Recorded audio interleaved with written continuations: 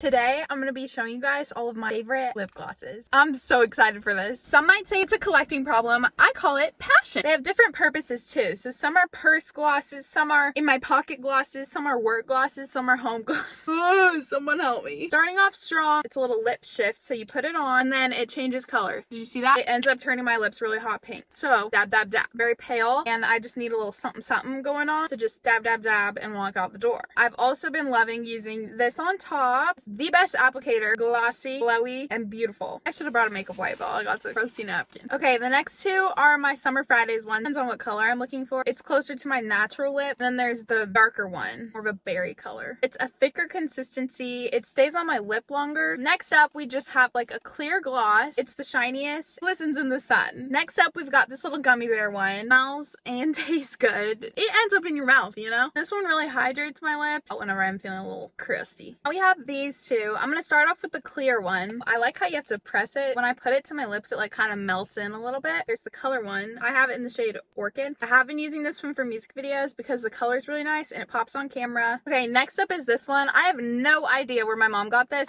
DUPE for the Dior one. This applicator is really nice. I'm pretty sure this is inexpensive. Strawberry yummy goodness. Please don't hate on me for knowing the taste of my lip gloss. Okay, next up is Miss Charlotte. I like this one like a little something something. The applicator is not the best, but this one's a little minty when you put it on. If I'm looking for a little sparkle, a little glow, I looked for this one. This Fenty one I used to use all the time. Look at how it shimmers and it glistens. My last and newest lip gloss baby, Tower 28. I am obsessed with this one. I want to get every color now. This one, the smoothest. It has the perfect amount of color. It doesn't really have a smell or a taste, but the way it just looks on me, the way it just goes on, and then it's just so pretty. And it's shade XOXO. Alright, that's all I have for my personal fave lip gloss haul. If there's any more I should try, let me know. Love you guys. Bye!